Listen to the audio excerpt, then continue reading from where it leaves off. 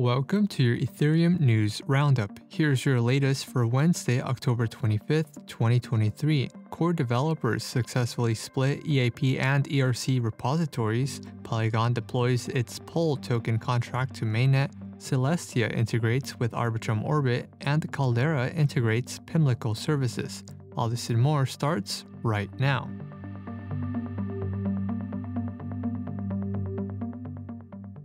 Ethereum core developers have split ERCs and EIPs into their own distinct repositories. The change aims to enhance the proposal process and facilitate smoother reviews by having relevant parties tailor their own standardization processes.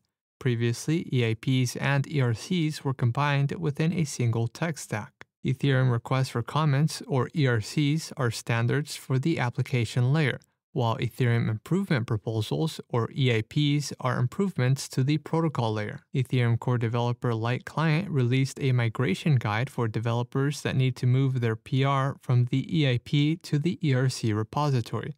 The repo split has been under discussion over the past several years. Polygon deployed its POL token contract on Ethereum Mainnet. Designed as a hyper-productive token, POL will be used for native gas payment, staking, and governance. POL token holders will be able to validate multiple ZK-powered chains through a distinct restaking system. POL token holders will be able to validate multiple ZK-powered chains through a unique restaking system. The POL token contract is now available on Ethereum.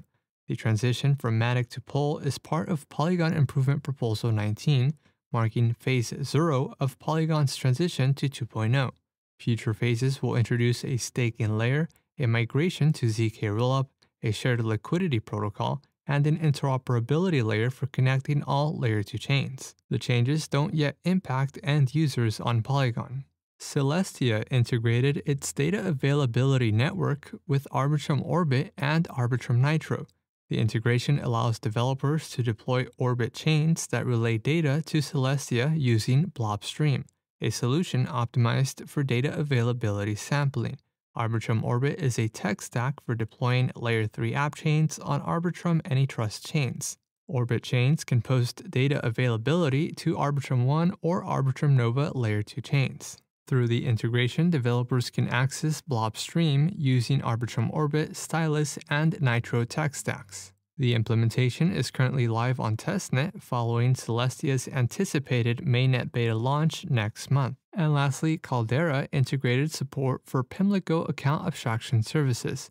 As a rollup as a service provider, Caldera simplifies the deployment process by offering a one-click platform for launching OP Stack and Arbitrum Orbit chains. With the addition of Pimlico, developers can now incorporate ERC 4337 user operations, bundlers, and paymasters into their rollup deployments. In other news, Aragon and Nethermind release new client versions, HATS protocol launches modules, Angle's Euro savings rate is now live on Gnosis chain, Nocturne raises a $6 million seed round, and Rainbow Wallet teases Rainbow Points.